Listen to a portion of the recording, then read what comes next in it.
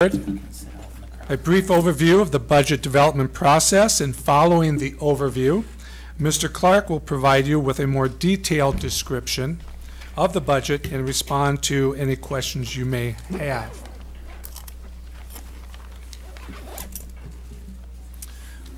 With the development of the budget, it is important that the budget reflects the district's vision and mission.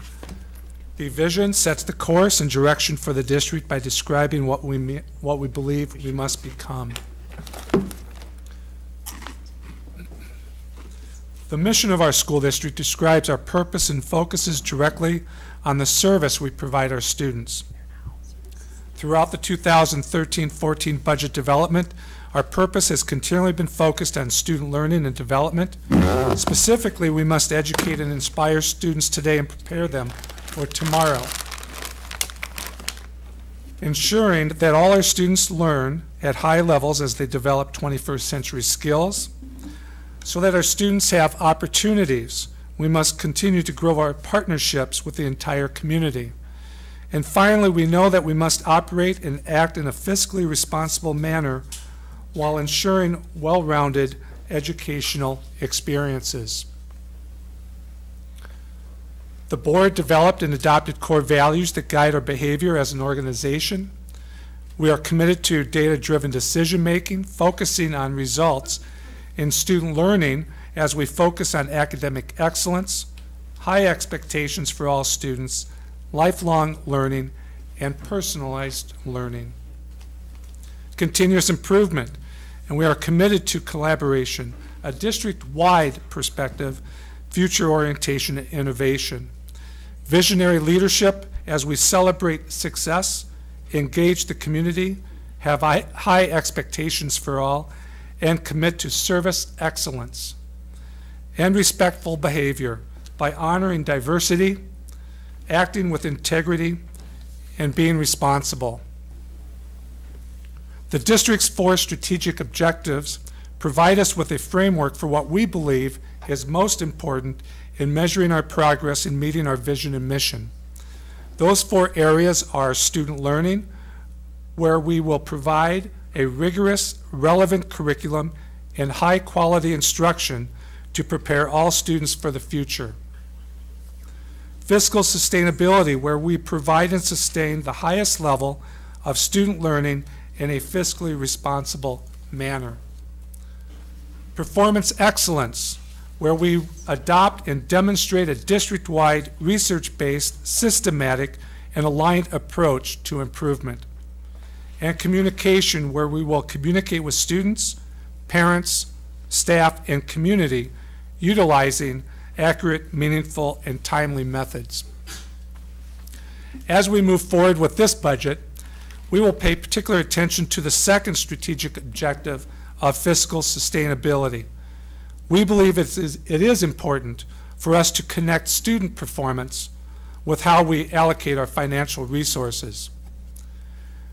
There are multiple measurements that go into this goal. This goal is a unique measure as it puts together academic performance measures, specifically the Wisconsin Knowledge and Concepts Exam and also the ACT, with a per pupil spending measure as determined by the Wisconsin Taxpayers Alliance. For a number of years, the school district has operated on a school-based decision-making process, relying on the leadership at the building level and other program areas to establish the goals needed to meet the building or program mission and district mission. With that, the constituent involvement is important to the process. The school board sets the budget limits and asks the administration to develop a budget based on the needs. And then the school board approves new items that come into the budget, which generally are on a prioritized basis. Over the years, the school board has established criteria that it asks administration to follow in developing the budget. These include maintaining appropriate student-teacher ratio in the classroom, committing to the continual improvement and development of staff, enhancing the use of technology throughout the district. The district has really worked hard in the curriculum and instruction area and continues to focus on the evaluation component of the improvement process. Energy conservation continues to be a priority. The purchase and maintenance of the district's transportation fleet and maintaining our facilities is critical. Revenue limits are statutory requirements by the state that tell the district how much money they can put in their budget, and of course, we must follow. In trying to stay under the limits, we still must meet all mandates. The positive impact on student achievement is always looked at when considering new programs. Maintaining a fund balance that meets the financial performance target approved by the board and necessary to meet all current financial obligations without borrowing from other funds or outside lenders. There is nothing more important to providing a quality learning and work environment than make sure our students and staff are healthy and safe. I already mentioned how we take into consideration the number of students impacted on any decision made, and vacant positions are evaluated to make sure it still is necessary in order to provide the needed services. Just a quick review of the budget development timeline, or the highlights of the timeline. The 2013-14 budget process started back in October 2012 with the board approving what actually was a modified or new process, including the calendar. In November, administrators and supervisors submitted budgets along with unmet needs. In December, the board identified initial assumption input variables so that administration could develop a projected budget by looking at the anticipated revenue dependent on enrollment projections and costs based on prior year. The board approved a preliminary budget in February and a proposed budget in August. And looking ahead, the board will approve a final, or it would be called an original budget, and certify the levy at the second board meeting in October. A few observations to share with you. In 2012-13, we continued to respond to changes at the state level by making the necessary adjustments in our budget planning. Fortunately, due to a lot of hard work by our budget authorities and staff, we ended the 2012-13 budget year favorably. The surplus at the end of the year should not mean that it was an easy year and all our needs were met. In fact, we went into 2012-13 with continued cuts in place that impacted all our areas. With the budget challenges we have had to face, I was not confident that we should spend down any projected surplus on unmet needs in the spring, and as a result, we did end the year with a surplus. With the 2013-14 budget, the board approved in July a one-time expenditure to complete phase 2 of our wireless project in the district that will provide wireless access to all elementary schools. The 2013-14 budget also includes increases to annual allocations in a number of critical areas. The budget also includes additional one-time allocations that will help us address needs in which we have either not kept up with or we will be experiencing additional mandates that we must fund for this coming school year. As with last year, I will caution us as we move into the 2013-14 school year of several variables and unknowns at this time that could change our financial picture, beginning with student enrollment. We project an increase in the number of students compared to last year, but will not know for sure the number until the school year gets started and we look at the third Friday count in September. We are projecting an enrollment growth rate of around 1.5%, but again, I would caution everyone that numbers can continue to change as we begin the year. The board has examined the budget process and continues to look at potential ways to improve how we allocate and repurpose the dollars to areas believed to be most important in order to move us towards our vision. Increasing enrollment has an impact on us, as we must manage increased needs in staffing and facilities, even though we receive only partial funding for the first 2 or 3 years. As a community, we have much to celebrate with the improvements of facilities, which is due to the wonderful support the Holmen area community has for our students. Identifying facility needs is ongoing for our school district and community as a result of our continued growth. We also need to maintain the facilities that we have in order to keep them in quality condition for our students and staff, and to also prevent large expenses down the road. And I commend the board for approving in the budget increased allocations to our Buildings and Grounds Department. We continue to look at budget projections. We continually look at the initiatives in the school district and attempt to address those over time in order to continue to improve. Should mention that providing for a special population of students is an ongoing budget issue, and an important one that this district should feel proud or be proud of what we do.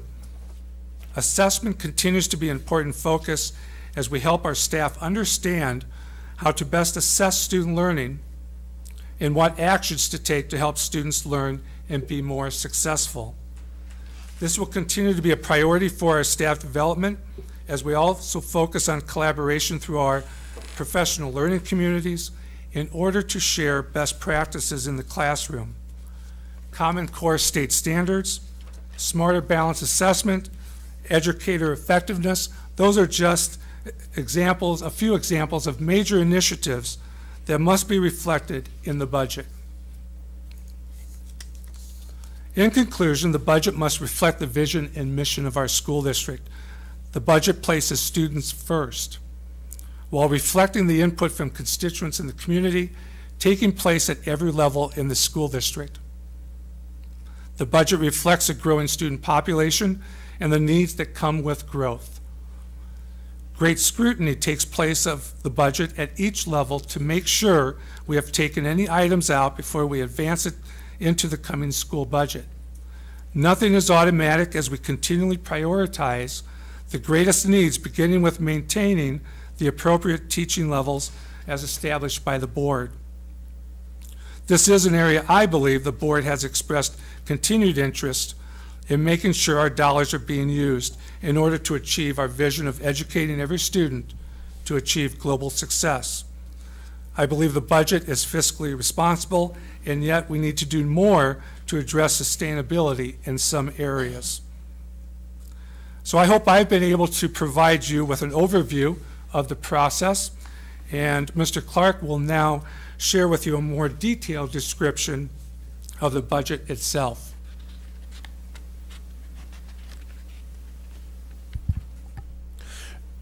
During this segment of the budget hearing, I'll be providing budget details and also allowing time for questions. Handout materials that you want to have at your side, because I'll be referring to them, are the blue budget publication format and the buff budget adoption format. There are also annual report documents in the back of the room which have some of our fiscal performance measures, and we'll be referring to those as well. I'll give you a heads up when we are going to refer to one of those 3 documents. During the presentation, I'll spend time talking about the proposed school mill rate and the impact of that mill rate on property taxes, causes underlying the proposed mill rate changes from last year, talking about the annual meeting approval of the property tax levy and presenting you a potential resolution, and then talking through a few of the notable budget changes from last year's budget to the budget that's currently proposed for next year. The school tax rate that's projected at this time for next year is $11.79 per $100,000 of property value. This is the fair market value as listed on your property tax bill and not the assessed value. The assessed value changes very infrequently on your property tax bill, only when you've been reassessed. But if you study the fair market value on your property tax bill, that changes almost annually as the Wisconsin Department of Revenue studies the sales of homes in communities and looks at how far above or below those sales figures are from the actual assessed value.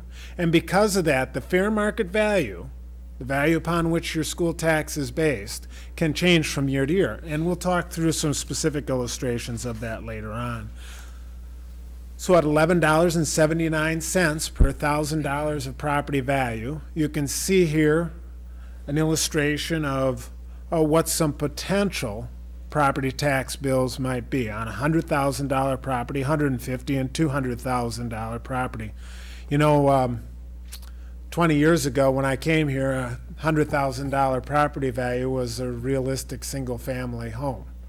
And that just doesn't work so much anymore. But we still present it because multiples of that, so if it's a $300,000 home, you can take the 100 and 200 and add them together and come up with what the school tax bill would be on a $300,000 home.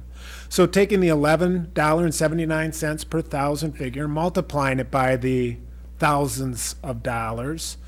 So for example, $100,000, you'd multiply 100 times the 1179, and that would give you your school property tax amount based on this projected mill rate. Remember, this is only the school property tax portion of your property tax bill. The technical college, the state, the county, your municipality, all also levy a property tax. I think I can say with 100% certainty the largest portion of your property tax bill is going to be the school district portion of your tax bill. So comparing that to last year the actual tax rate, mill rate, excuse me, was $11.40. If we look at those same property values and look at the school property tax amount last year versus this year, you can get an idea of what the school property tax actual amount is going to go up from one year to the next. So on that $100,000 property, $39. On the $150,000 property, $58.50, and on the $200,000 property, $78, the school district portion. Now, in reality, many houses change in fair market value from year to year. In this illustration, we show the 2012 property at $100,000, and imagine it continued through. You'd see the at $100,000 in the next year, you'd see the $1,179 or $39 increase year on year. But what if that property went up in value by 3%? The fair market sales of other properties in your neighborhood revealed that homes are selling higher than the assessed value by 3%. What the Department of Revenue would require the village town to do at that point in time would be increase the value of your home, fair market value, by 3%. If that were the case, then your property tax bill for the school would be $1,214.37. So $74.37 increase rather than the $39 increase if your property had stayed at the same value. Now, years ago, we didn't talk about this because I think it was over 20 years ago that this last happened. I think it was in the early 80s when property values went down. But guess what? It happened again here in the last 3 years. At some properties, the value went down. And that means that even though the mill rate's going up, if your property value is going down, you could potentially see a reduction. In this case, a 2% reduction in the fair market value of the property results in a $1,155.42 increase. So a $15.42 increase rather than $39. The whole purpose of these tables is just to illustrate that it's not the school tax amount that the school district sets or the equalized valuation that determines the property tax amount paid by each homeowner. It's really a combination of those events. And so when one person comes to me and says, why did my tax bill go up, and somebody I know down in the town of Onalaska, it went down. Much of that has to do with the revaluation. Francis is smiling. His never goes down in the town of Onalaska. But it gets at the point of fluctuation across the district in property tax increases or reductions from year to year.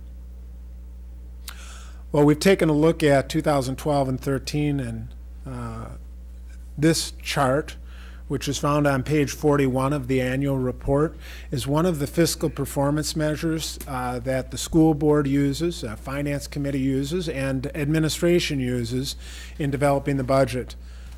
This does not portray the 2013 projected $11.79. Holmen would be the blue line on this chart. It's not necessarily good to be the highest number on this chart, but that is where Holmen's at, and we tend to be about $2 above the state average and our MVC comparable. Reason for that is the construction that we've had in this school district and the bonds we've had to take out to pay for that construction. And that accounts for about $2, $1.85 to $2, depending upon the year, of our tax rate. And so we're distinguished from the other groups in that we've had to build schools, and we have a tax burden associated with that. So last year, you can see we were at $11.40, and the MVC and state average were both at that $10.11. So we have a tax rate that runs higher and consistently higher because of the debt.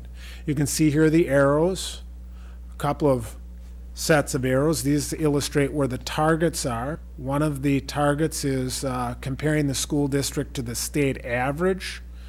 And not beginning to widen from the state average, but being respectful of how Holmen compares to the state average. And the other, in red here, represent upper and lower limits based upon our historical average. The intent of this goal is to not have dramatic fluctuations in the tax rate from one year to the next.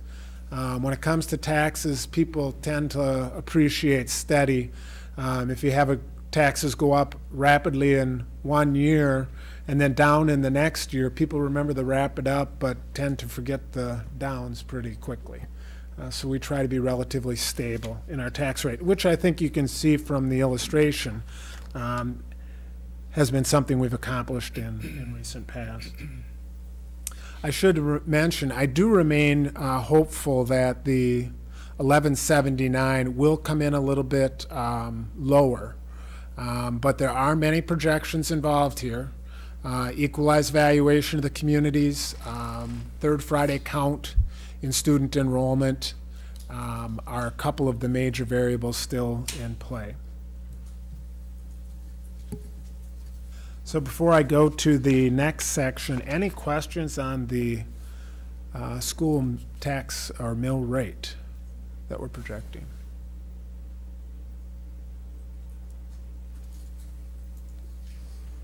This next series of numbers talks about the proposed tax levy projected. It's actually an increase over the prior year in an amount of $683,395, 4.58% increase in the tax levy amount. This is the full amount allowed under the state law. As allowed under revenue limit formula. The revenue limit formula for 13-14 actually allows the district to generate $854,000 in additional revenue compared to last year. And the state is increasing the aid that they're sending us by $346,000. And the way the revenue limit formula works is they determine how much revenue you can generate. You subtract from that the amount of state aid, and the difference is the additional tax used to fund operations of the district. So subtracting the increase in state aid from the increase in revenue limit, you see the $517,000. You might say, wait a minute, Jay, that's still not 683. You're right. Because we have referendum-approved debt, and the tax levy for that is outside the revenue limit. And in this next year, we will have to levy an additional $175,000 to cover our debt obligations. And the two of those do add up to $683,000. So where did the increase, the proposed increase, come from? What were the changes?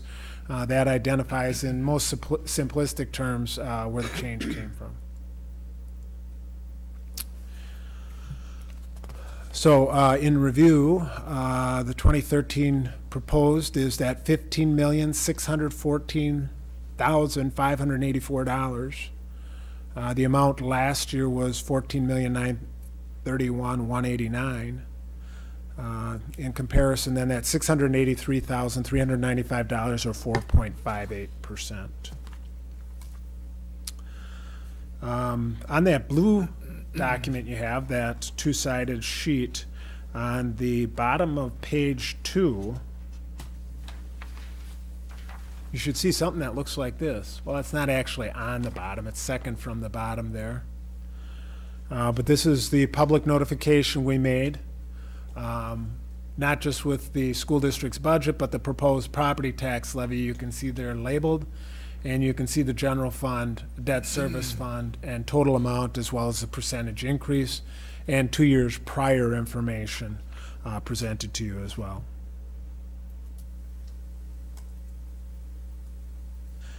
As I mentioned earlier, the equalized valuation, property values in the school district is an important factor in determining the final mill rate.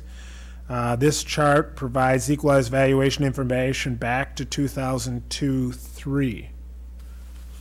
Here, Holmen is the blue line, and you can see the MVC average as the pink line, and then you can see the state average in the black line with yellow triangles. And you can see the MVC and Holmen have actually fared much better than the state, have they, in the last few years. So property values have dropped across the state, but in this region we seem to have a housing market that stands up better to the tough economic times. We are projecting at this point in time a 1.14% growth, a small increase, but an increase nonetheless in the equalized property value. 1.15% is about $15 million in property tax-based growth, but we have over $1 billion of property value in the school community. I would mention that the growth over the last 5 years has averaged closer to 6%. So we're looking at a smaller growth, but growth nonetheless this next year. And as I mentioned, the equalized property value plays into the tax rate determination. This is the basic formula for calculating the tax rate. You take the tax levy amount, which we talked about, what it will be for next year. You divide that by the equalized valuation, and that gives you a tax rate. And here you can see the tax levy amount up 4.58. You can see the equalized property value amount up 1.15. Ideally, we'd like to see those switched, because if you had the property value going up by a larger percentage than the tax rate, you'd end up with a mill rate drop, but that's not the way it's working out for this next year. And then you can see the resultant tax rate. Sometimes people use the word tax rate and mill rate interchangeably. The tax rate is the raw number. The mill rate says per $100,000 of property value. So you just move the decimal over 3 places to the right to convert the tax rate into the mill rate. And again, that's a 3.42% increase. Again, many projections, preliminary revenue limit. September membership counts will help to finalize that. Not until October will we probably have those values. This is based on preliminary equalized valuation. The equalized valuations for each of the municipalities have been certified to them by the Department of Revenue.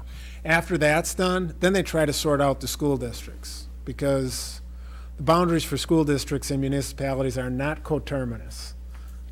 They're kind of overlapping in some, well, ancient ways, I guess you'd say. When they decided to form the school district of Holmen, they let people pick.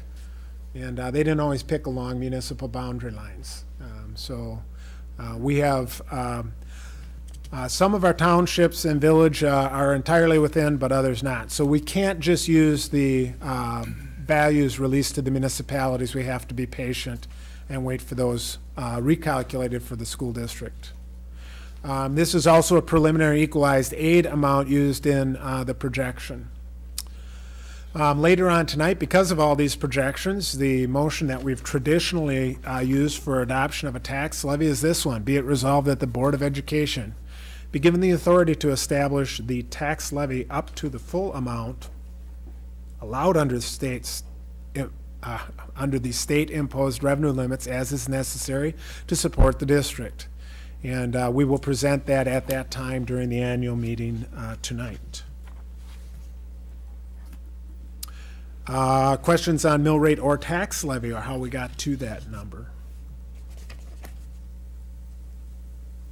Yes, in the back row. Mr. Banashek, I'll try repeating the question. Actually, this really isn't even a question, but it's kind of a statement about everything that we're going through. Can you hear me without this, or can you hear me now? It'll record better if you use that mic. Thank you. Okay, my name is Michael Banashek. I'm a 34-year resident of this school district, and have been quite involved with the facility committee or buildings and grounds committee for a number of years. Taken a bit of a hiatus, but it also gives me a chance to think about a lot of this. And one specific thing that I've thought about is there's a couple of groups within the community that I think are increasing in population. Number one, us baby boomers. And so we have a lot of people with more fixed incomes, and also young people that may not have any children but are living in the district that are paying for the district, school district. And my calculation over the last few years is about 55% of my real estate taxes go to the school board. And so subsequently, it's a pretty important thing. The education, in my mind, is a priority, but we really have to watch and be very diligent in these increases. You know, I look at the kind of percentage increase that we're projecting for someone with a fixed income, and I'm partially there. I do have some variable, but not a whole lot. But everything else is going up, and including my real estate taxes. So subsequently, it's not only what we're doing, but who's going to have to pay for it. And I think that's a really important factor for the consideration in all of this, is that there is a fixed level, and especially with the population that's aging and isn't going to have as much money, and they don't have as much of a vested interest. You know, I had a son that spent 4 years in the district going to school, but that's 4 out of 34 years. So I don't have any grandkids, any nephews, nieces, whatever, so I have to be a real believer that everything is done most effectively. But anyway, my kind of bottom line point is that these groups that aren't going to have the benefit, direct benefit of any of this, need to be considered, and especially with reasonably sizable increases. When I look at that percentage compared to supposedly what our inflation rate is, which is a bogus number anyway from the federal government, but the fact is that that someone's got to pay for it. Enough said.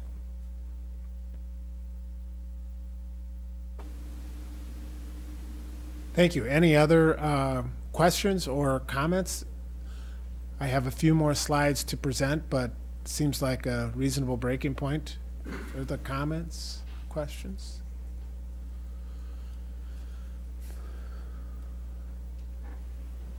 Thank you, Mr. Banashek. So I'm going to progress to some notable budget differences from last year's unaudited to this year's proposed budget. And for this, you will want to have the buff-colored sheet. And in fact, the first section of that sheet should look an awful lot like what I have on the screen now. You'll notice line numbers along the left-hand side and column numbers across the top. I'm going to try really hard to refer to things by column and row, because when I start saying things like fund balance undesignated, that just usually doesn't get people to where they need to be. So I'm going to ask you to look on page 1 at line 7. and column D.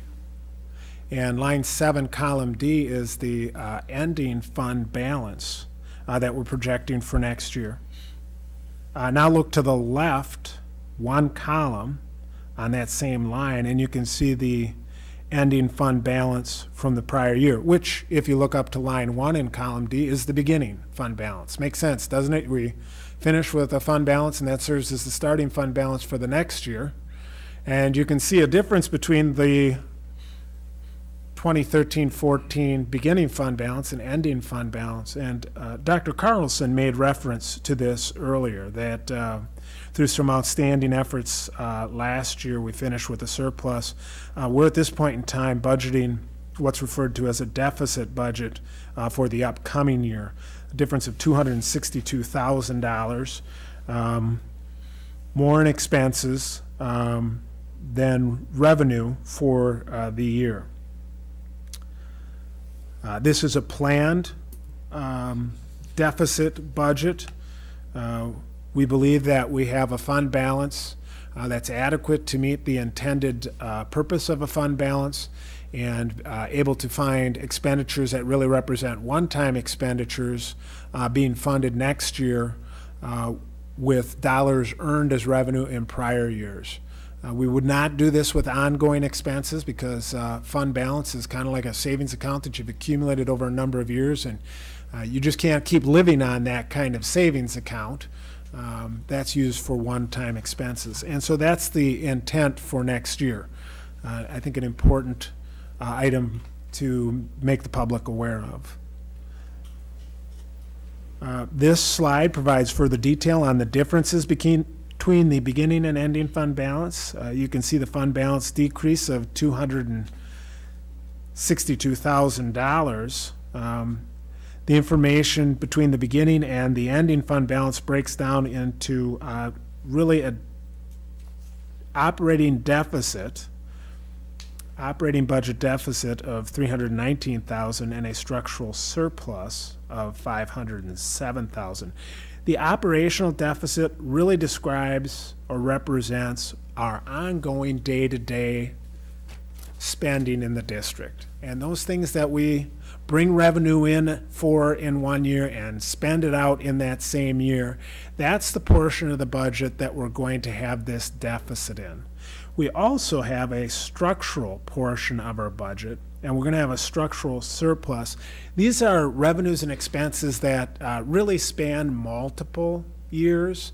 The best example, and listed here, is our sinking fund.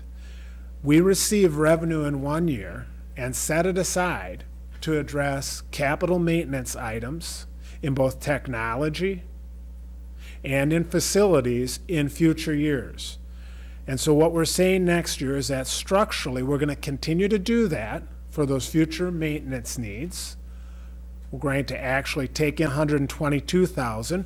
There are some needs that will draw that down in the sinking fund, $65,000 worth of needs, but we're going to end up with a $57,000 surplus in that structural portion of our budget. The operational portion, we're going to spend $319,000 more than we're going to bring in. And what you see in the change between the beginning and ending fund balance is really the combination of those two numbers, the $319,000 and the $57,000.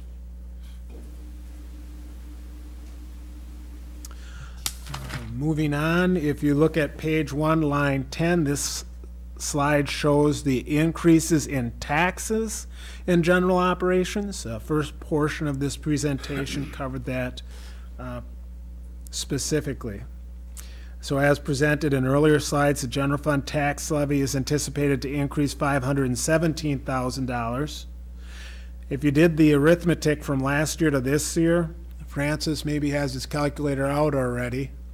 All right, it's $536,000. It's a little bit more than what I said earlier. The difference is that the Department of Public Instruction makes us record mobile home fees on this same line, and we anticipate those to go up as well. So that's what makes the difference between the $517,000 I talked about going up earlier and the $536,000 you'll calculate as a difference on that line, the difference being mobile home fees. On page 1, still moving to line 31, This is state aid, categorical aid. Categorical aid comes to us in the form of common school funds, sometimes referred to as library aid, transportation aid for transporting pupils to and from school, bilingual, bicultural aid, and other aids that are specifically targeted for programs or services. This amount's going up by $75 per pupil next year, and that increase is reflected in line 31. Line 32 is the state general aid, sometimes called equalized aid, that's received from the state. This amount is provided as an estimate by the state in July, and is based upon our prior year expenditures and property values and student counts. The increase in aid is a result of additional general aid being appropriated at the state biennial budget level. So the states put more money into general state aid. Each district's impact is different and independent. Not every district got the same percentage increase. There's a very detailed formula the state uses to send monies to school districts. So the percentage here may differ, is my point, than what our neighbors may have received.